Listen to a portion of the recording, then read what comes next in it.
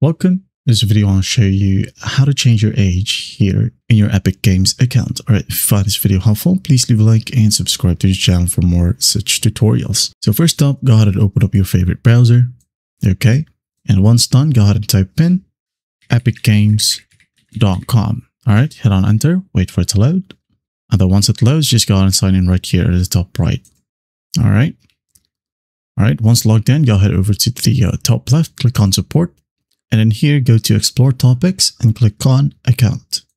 All right, wait for it. And then here we have these options. What we'll do is just click on show all tools like so. And as you can see here, we don't have the contact us button. If yours is the same, just got to scroll all the way down and click on contact us right here. All right. So before we do have the support ticket form. Okay. But now it will just lead us to the support chat. So what you'll do is just go ahead and type down your problem right here. All right, just basically copy this specific format, like hi, I accidentally put in an incorrect date of birth for my account. My actual date of birth is so on and so forth.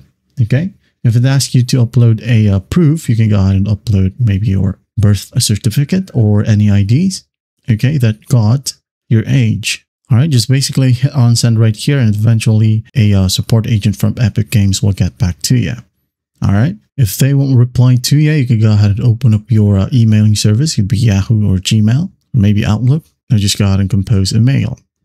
2. Send it to help@support.epicgames.com. All right. This one.